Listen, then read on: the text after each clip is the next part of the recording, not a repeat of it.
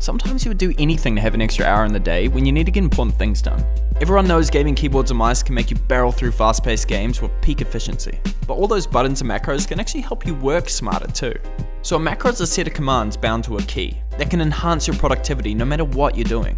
Gaming keyboards or mice make this even more powerful, as these devices were made to automate tasks. And you have extra buttons that you can use to do basically anything you want. There's some really great free software out there like AutoHotkey that lets you set up macros on any keyboard. The only thing is, these programs are usually pretty complex and force you to make scripts for your macros using text editors. The keyboards with the inbuilt macro software are a lot more simple. Something like the G610 is a really good choice because it's not too expensive, you get great mechanical keys for typing, and Logitech's software is stellar. On this keyboard, the F keys are the macro keys. So you just drag and drop a command to a key, or you can make your own set of commands. Have a key that opens a website and automatically logs you in.